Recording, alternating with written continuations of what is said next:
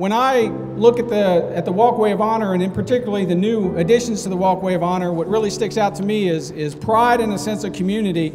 And then frankly, I think, and actually I'm quite certain, I know for a fact that I don't think any other portion or region of Virginia could have pulled this off.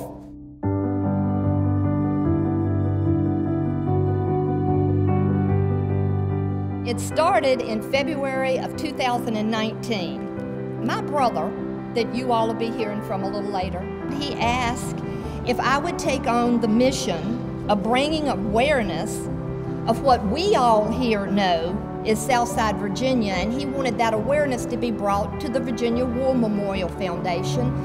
Well, in March of 2019, Ted and I met here on these grounds, and it didn't take us but about 1 hour, and we walked around, we sat out here, we looked at this etched wall that to me just can take your breath away if you're here in the quiet.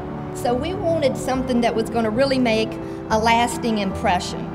So we notified the War Memorial that that's what we wanted to do, and we talked about what we would get for that sponsorship, and that we wanted a rock and plaque at the mouth, and we wanted the first 3 sections of the walkway reserved for Southside Virginia.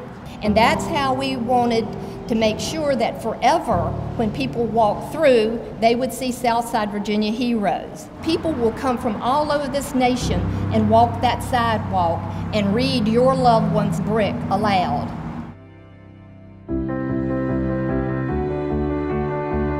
As Joyce saying, when she and I settled on the sponsorship of the walkway as a way to give the special and lasting recognition to the veterans of Southside Virginia, we knew going in that it was a lot of money to raise, but we also were well aware of the love and appreciation and the dedication of the citizens of Southside Virginia to their soldiers through all the wars and even up to today.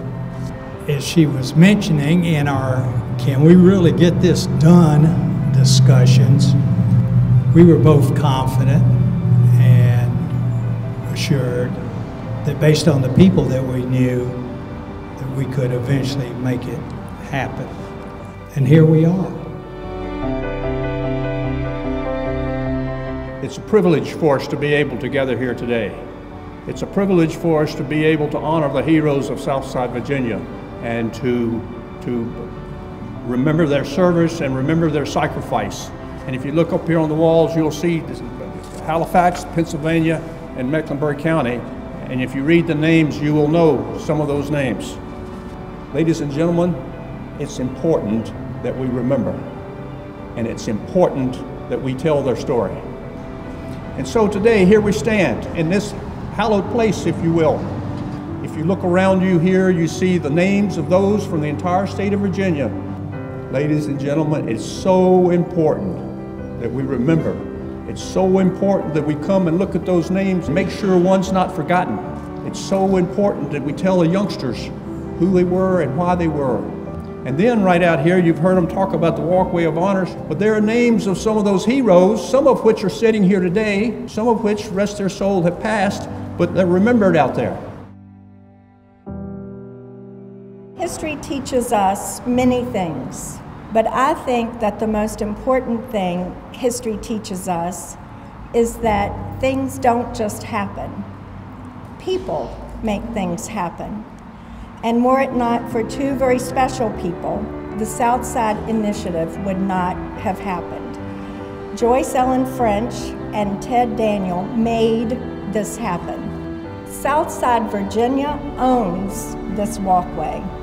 The bricks you have contributed comprise almost 15% of the total walkway from all parts of Virginia.